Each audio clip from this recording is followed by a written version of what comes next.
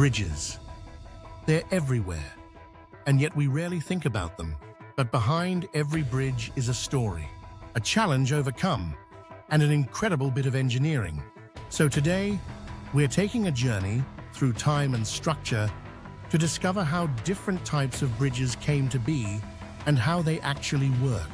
Let's begin where it all started. Thousands of years ago, ancient people used fallen trees or bundled ropes to cross rivers. These were the first beam bridges, the simplest kind, a horizontal slab supported at both ends. But even today, beam bridges are everywhere. Overpasses, pedestrian walkways, short road crossings. They work by resisting bending. The top of the beam gets compressed, and the bottom stretches under tension. Materials like steel and pre-stressed concrete help resist those forces efficiently. Simple, yes, but incredibly effective. Next came a beautiful idea from ancient Mesopotamia and perfected by the Romans, the arch bridge. Take a curved structure, load it from above, and the force is redirected outward into the abutments. That's the key. Instead of bending like a beam, arch bridges push. They rely on compression, making them perfect for stone, brick, or unreinforced concrete. Some Roman arch bridges are still standing after 2,000 years. That's not just impressive. It's a testament to the power of engineering principles that never go out of style. Then came the industrial era. Trains needed long, strong spans, fast. Enter the Truss Bridge.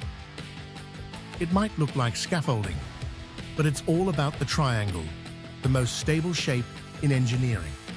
Each member in a truss handles pure tension or compression. That means less bending, less material, and a lot more efficiency.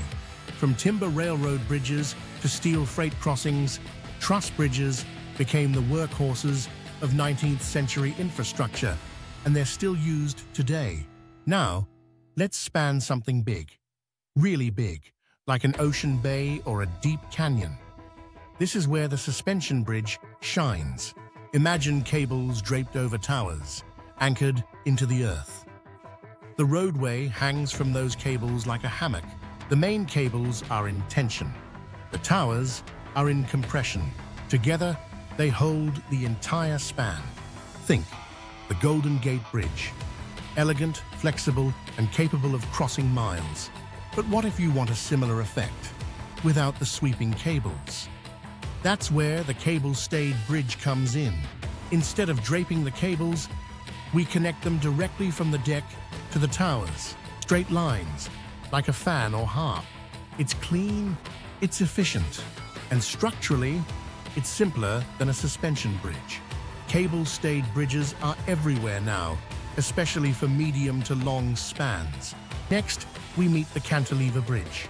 Picture two arms reaching out from either side of a gap and meeting in the middle.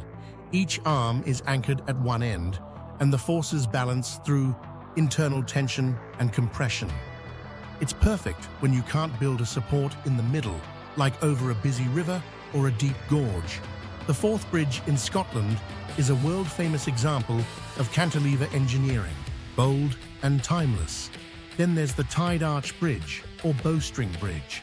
Think of an arch, but instead of pushing its force into the ground, it pulls that force across a tie, usually the bridge deck.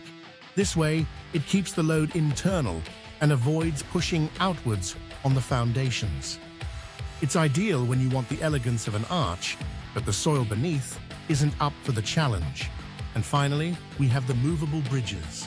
These are bridges that adapt to ships, tides, and traffic. Some tilt upward like drawbridges, others lift straight up. Some rotate on a central axis.